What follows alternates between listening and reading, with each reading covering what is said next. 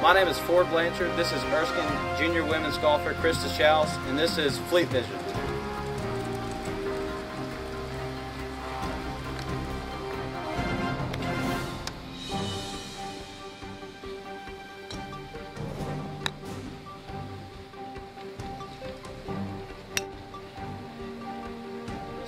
You're from New Brunswick, Canada. The burning question everyone wants to know, how did you find Due West, South Carolina from Canada? Originally I was planning on coming to visit 3 other schools within Conference Carolinas, and at the last minute Jason Allen contacted me and asked me to come take a visit in Due West, South Carolina. So I agreed, and after taking a tour of Erskine College, I knew there was something special about the school as well as the town. Can you talk a minute about how the Erskine golf program is a good fit for you individually? Yeah, absolutely. Here at Stony Point Golf Course, I have all the facilities I need in order to improve my game on a daily basis. As well, Coach Allen and Patrick are always willing to help me at practices and on the golf course at tournaments. Last year as a sophomore, you were voted team captain, and you're also team captain this year. Last year when you were voted team captain, there was older girls on the team. Can you speak to what that meant to you to be voted team captain and what that says about your leadership abilities? Yeah, it was definitely a surprise to be named team captain my sophomore year, but I mean, that's always an honor. I've had leadership experiences in the past, as I was team captain of my softball team and hockey team in high school. What I've learned is being a leader is all about just being yourself and being there for your teammates when they need you most. And as a leader, I really try to carry myself in a positive way and represent Erskine to the best of my abilities on the golf course and in the classroom. Oh, that's an excellent answer, Krysta. Can you talk about the progression of the women's golf team over the past 3 years, since your freshman year till now your junior year? Yeah, absolutely. Coach Allen has done a really great job of recruiting some impressive athletes. We have local players from South Carolina as well as international students. All the girls come to the golf course with high expectations for themselves and are always ready to practice and get better every day. That's really led to improved team scores and has led to some recent wins in the past. Quick note, the Erskine women's golf team has actually finished up their season for the fall, and they finished first out of 8 teams at the Anderson Invitational, second out of 7 teams at the Bristol Invitational, the King College Invitational. They went to Myrtle Beach Intercollegiate, where they finished 5th out of 20 teams, and then they went up to Salisbury Country Club and played in the Patsy Riddleman, where they finished 11th out of 15 teams, Krysta? Yeah. That's correct. So I want you to talk about how exciting was it to get that first win at Anderson?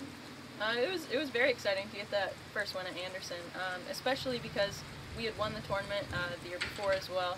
So our main goal was to go back and defend our title. After the first day, we were tied for first place with Milligan College, so we knew that we'd have to put up some good scores on the second day in order to regain the title. And fortunately, we followed our game plan and came home with the win. So enough about the team for a minute, Chris. Let's talk about your success. After the first round at the Anderson Invitational, where Krysta shot a 79, she has not shot higher than a 74. I want to get this right. She finished so far the fall season with rounds of 72, 72, 73, 73, 73, 74, and 74, the highest being the 74. Can you talk about the strengths of your game and how you've been so consistent throughout the fall? Absolutely. I think my consistency has really come from an improvement in my mental game. I really try to focus on playing golf one shot at a time. I find when you look ahead at what could be the final outcome of a round, that's when things start to go wrong. So I definitely try to just play against par and focus on each one shot at a time. And I'd say the strengths of my game is definitely my power. I go to golf courses and hit the ball longer than most girls. Sometimes longer than some of the guys on the team, almost at times, right? Yeah, so I mean, that's helpful because a lot of par 5s are reachable in 2 for me, or if it's a par 4, I just have a little wedge into the greens. I was there in Bristol, Tennessee when Krysta won the King Invitational. I was up there on the 18th green. She had a 4-footer for par to close it out to beat King's Elizabeth Swallow by 2 shots. Can you talk about how much pressure that was to close out the round, especially with Elizabeth, who finished eagle birdie to try to chase down Krysta right at the end. Yeah, that was a very exciting tournament. It was definitely special to get my first win. It's great to see all my hard work pay off. So yeah, after the first day, I was tied with Elizabeth Swallow from King, who's an exceptional golfer. She won our conference championship last year, so I knew I had my work cut out for me on the second day. I really went out there, just tried to play against par, and I ended up having a 5-stroke lead with 3 holes left to play.